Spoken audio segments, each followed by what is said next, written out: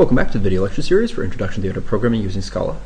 This is the third and final video where we will look at mazes. In the last video, we did some animation to help you understand the maze algorithm as it was written, and we talked about the fact that maze algorithm literally checked every single possible path in order to find the shortest one, and that can be kind of slow.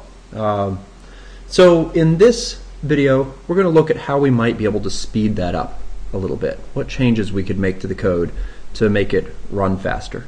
So what I'm going to do is I'm going to copy this function of shortest path, and we're going to make an altered version that is potentially more efficient. So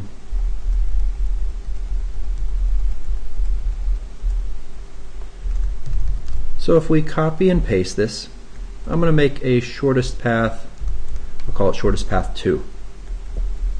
Now, how are we going to go about doing this?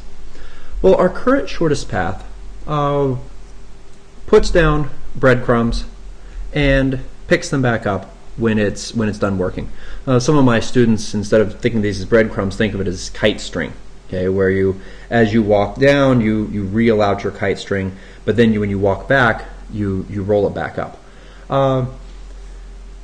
For this, we're going to stop rolling it back up.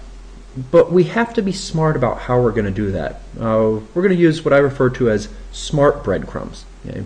In this case, our breadcrumbs are going to keep track of not just whether or not we've been in the room, because right now all that our breadcrumbs do is either say, yes, we've been here, no, we haven't. We're going to leave an alternate type of breadcrumb, which says, I've been in this room before, and this is how many steps it took me to get here. And so we're going to pass in another argument to this. That is how many steps we've taken to get to the room at XY. Okay. And the first part of our code stays the same. If you get to the end, it's 0. If you go out of bounds or you run into a wall, it's a big number. But we're going to add another case here.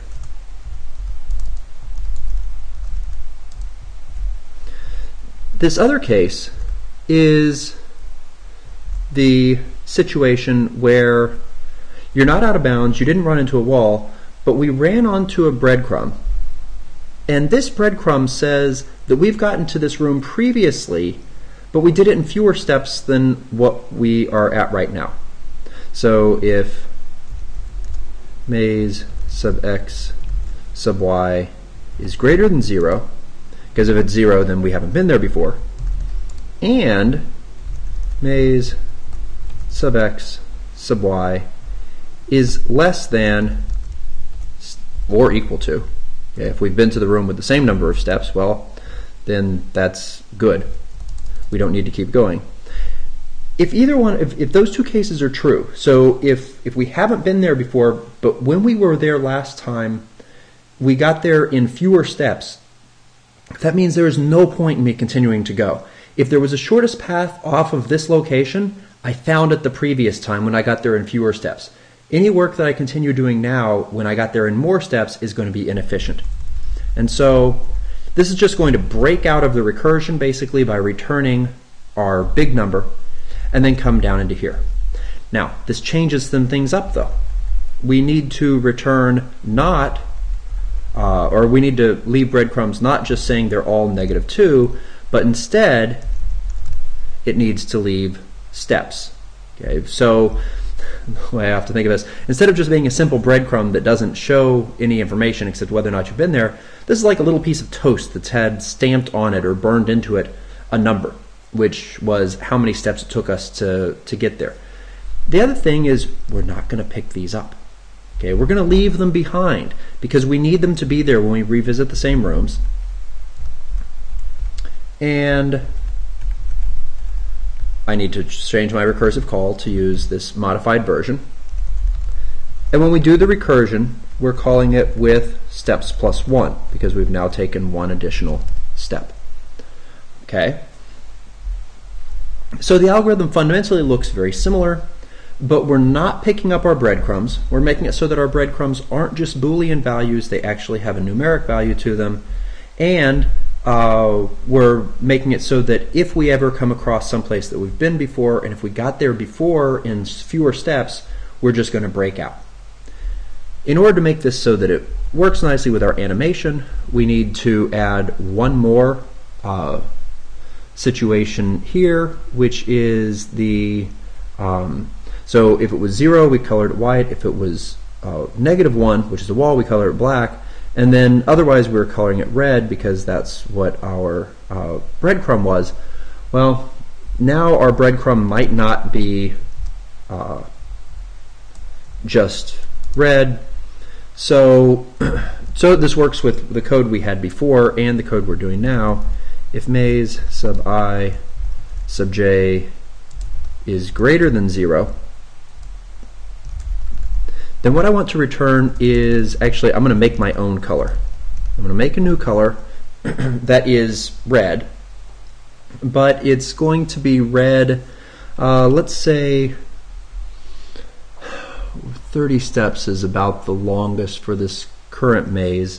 So how about 20 plus 5 times the maze sub I sub j, and just to make sure we'll take the minimum of that and 256 because we can't, 255, because we can't go over 255 when we blend our colors. They're only allowed to be between 0 and 255.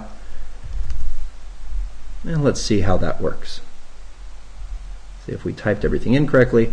Nope, I need an else here. And it looks like on, well, let's see. Is that carryover? Apparently so. Okay, now this is still using the old algorithm, which of course spends lots of time. So you can see, yes, this spends lots of time running around. What if I change the call at the end here to use shortest path 2? And we're going to start off saying, hey, this is our first step. Now I run this, and we're done. Oh, almost. We'll spend a little bit of time. Boom, 30. Okay, so you can see that it did a little bit of extra work in there. This winds up being color-coded so that the darkest reds are short numbers of steps, but you can actually see that we wind up making a gradient in here. So from any location, we want to step on the next darkest square, and we wind up with a fairly bright red down here, and then it goes downhill as we walk back towards the exit, and that gives us our shortest path of 30 in there. Clearly, that didn't take as long as the one before, and so this is an improvement. It turns out this is still not optimal. So by the algorithm that we're doing here, when we use recursion, this is something called a depth-first search. It actually took each path and it walked it as far as it could go until that path ran out, either by finding the exit or hitting someplace where it couldn't go any further. And then it steps back, and then it tries another path as far as it can go, and then it steps back and it tries another path as far as it can go. When we're looking for the shortest path, it turns out that's not necessarily ideal, because if you're looking for the shortest path, you don't want to keep going and going and going and going until you hit a dead end. There might be other routes where you hit the end a lot faster. And so ideally for a shortest path, you're often what you want to use is something called a breadth-first search. Now we're not going to talk about breadth-first searches here. They're kind of a more advanced topic. But by putting down the smart breadcrumbs, we can still make it so that our depth-first search is at least smart enough to terminate out more intelligently and be more efficient about what it's doing. So that's it for this video, and we'll come back next time and we will look at some different sorts that we can use that use recursion and wind up being far more efficient, especially for large n values, than the ones that we did previously.